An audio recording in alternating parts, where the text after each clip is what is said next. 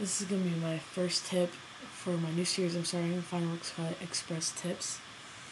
My first tip will be creating a scratch disk. A very important thing for creating for big, large files on your hard drive. Okay, so first you're gonna see your scratch disk. You're gonna press the scratch disk layer, and you're gonna press set. Now, first off, before you start, you're gonna go on your external hard drive and create a folder called scratch disk on your external. This is where all your audio render files, your capture scratch, your render files, your thumbnail, cache files, your waveform files, all that good stuff on the external, so you will save a tons of room on your hard drive. So first you're gonna push set, and you're gonna press that folder. You're gonna pick that folder on your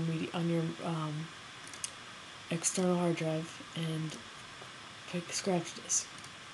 You're also gonna pick that for this file, waveform cache, thumbnail cache, autosave vault. You're gonna pick that for all. You're gonna pick all three of those for that one file.